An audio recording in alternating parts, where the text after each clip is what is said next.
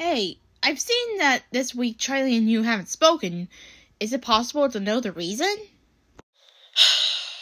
I'll tell you if you promise not to laugh.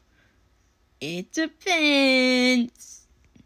That night, I forgot to wear socks. So, Charlie... Alistair, I can't believe you kept this from me! I actually had a feeling that your deer part was more your ears and antlers. Which I can affirm that it has a small and fluffy... tail? Oh no. I must find out right now! Ah! Charlie, wait! Oh, this is gonna be so fluffy and cute! Wait, what is this? Is that your ah! At that moment, I remembered I was not wearing any underwear either.